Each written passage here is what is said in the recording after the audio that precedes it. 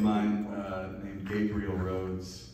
Some of you know him as Kimmy Rhodes' son, but great producer, great guitar player. I play in this band whenever I'm in Austin called The Resentments, and it's the longest running residency ever in Austin history. It's been going on since, I think, '97. And Stephen Bruton, late great Stephen Bruton, started it, and I was asked to join about 14 years ago when he passed, and he had throat cancer. It was really sad. But his spirit lives on. We do his songs a lot, and it's really great because it's like, you know, what was the name of the band that you said? Fantastic Cat? Fantastic Cat. Fantastic Cat. It's kind of like that in that there's a, you know, songwriter who's also a side person who's also a producer, and then another one, and another one, and another one, and we just trade songs. No rehearsals, just show up, and if you can't hang, then you can't be in the band. Which is most of Austin rehearsal, for better or for worse.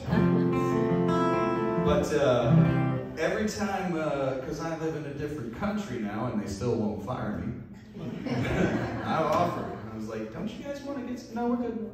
No, so all right.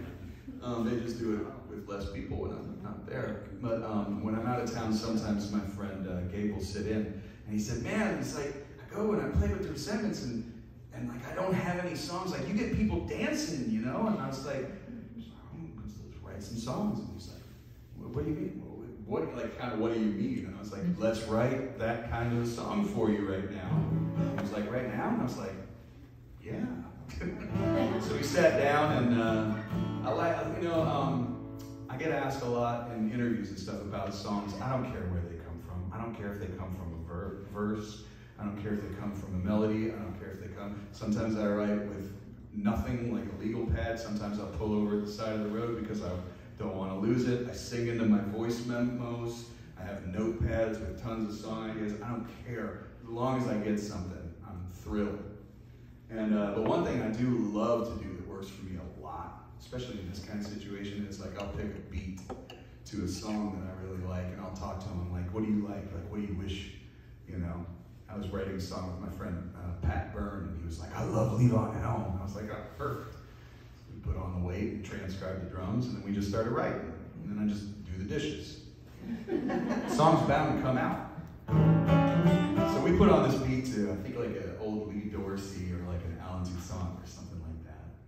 And we started writing this song. It was originally called Coat Check Jenny. But sometimes your audiences pick your song titles for you. You guys know that Guy Clark, when he was around, he would wait to call his song titles because the audience would come up and they'd go, I love that song about the Cape. And he'd go, you mean the Cape? You know? And I didn't know what the name of the song was. And I'm like, it's genius, because we always try, like, if I called this song Coat Check Jenny, you wouldn't know, you know? But anyway, maybe we'll, I don't know, we got some singers in here? Anybody like to sing every once in a while? You don't have to be good. Just do it for fun. All right, cool. We'll have a bass section and a baritone section. Anyway, we wrote this, and he went and he did it with the Resentments, and then I was like, yeah, I'm going to record that now.